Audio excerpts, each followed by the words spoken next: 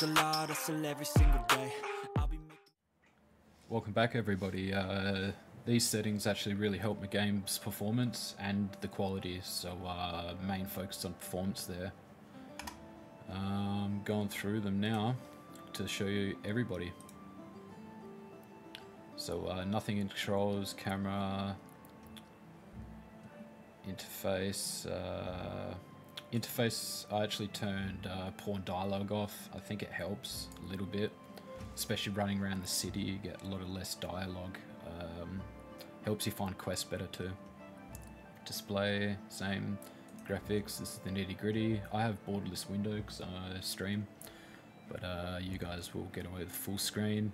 Have this as your monitor's resolution, it's really important. Refresh rate the highest, frame rate variable, VSync on, and dynamic resolution on. This one's helped heaps for me for some reason. This is probably the most important setting of this tutorial. Off.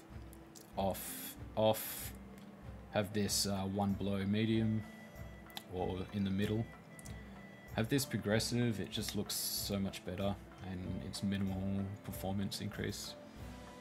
Have this also one below medium, ray tracing, I can't change that, Have anti-aliasing TAA. Screen space reflections off because you can't go on the water anyway, it kills you. Mesh quality minimum, texture filtering high, texture quality low, grass tree quality low, high.